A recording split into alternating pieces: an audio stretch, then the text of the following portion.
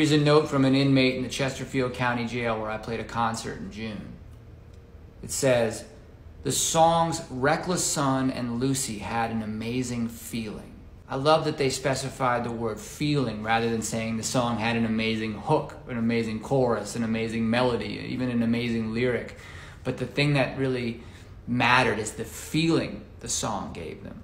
That's something that I have to remind myself when I perform, is that I'm not trying to do something that's a perfect technical execution, or that I'm trying to make sure I get every single idea that I want to get communicated clearly. But the goal of a performance, and the goal, if I can use that word, of doing these shows inside of jails, or doing a show at all, any show at all, is to create or elicit an emotional reaction in the audience and to help them feel something.